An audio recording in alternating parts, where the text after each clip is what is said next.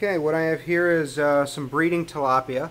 You can see there's quite a few different sizes and slight color variations between each one.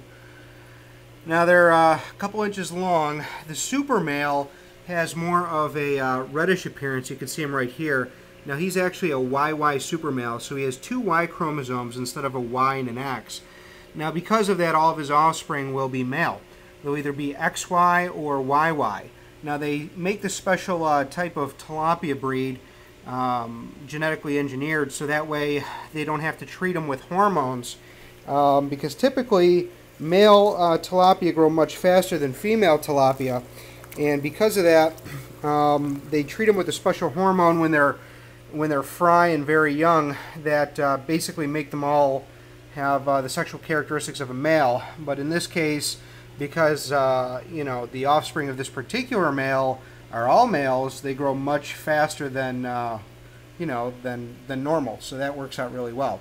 Now the reason we have the tank set up the way we do, you can see we actually have air stones in the back, and they're being held in place. They're weighted with sockets just because it's easy and convenient.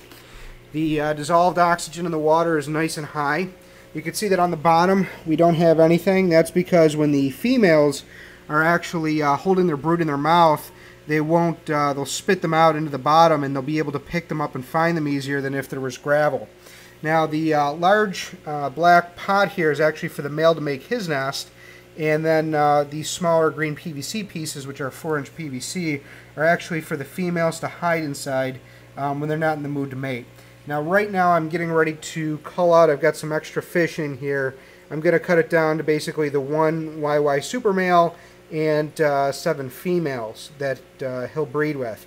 If you only go 1 male to 1 female, they'll fight and they'll eventually you know, kind of bite their lip off actually. And if you leave any other males in the tank, they'll fight until there's a major problem. Now I have a couple you know, just plecos and random fish that I use just to help keep it clean. And this orange one here I have just because I left them in. But yeah, that's pretty much it. We're going to get, you know, hopefully the fish breeding in the next month or two. And ultimately when they reach full size, they'll be about 1.5 pounds each. Again, this tank is used for breeding, and then the other system I have down in the basement is for the major grow out.